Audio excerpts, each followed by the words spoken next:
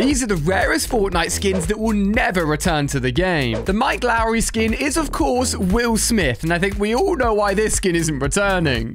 The Travis Scott and Astrojack skins are probably the most requested icon skins to return to the game, but Fortnite no longer want to associate with this skin after the tragic accident that happened at his concert. The Rue skin doesn't look that special, but some people associated the look of this skin with Nazis, and as a result, Fortnite were like, nah, this ain't coming back. Now, if you've ever watched an episode of Stranger Things, hit that like button, as they once collabed with Fortnite with the Chief Hopper and Demogorgon skins. But since then, Netflix are now developing their own games for Stranger Things, so these skins aren't allowed to return to Fortnite again. And finally, the rarest skin that will never return was linked to the 2019 Fortnite World Cup. We haven't had a World Cup since then, unless one happens this year, which could see this skin potentially return after 1,600 days. The World Warrior skin is ridiculously rare.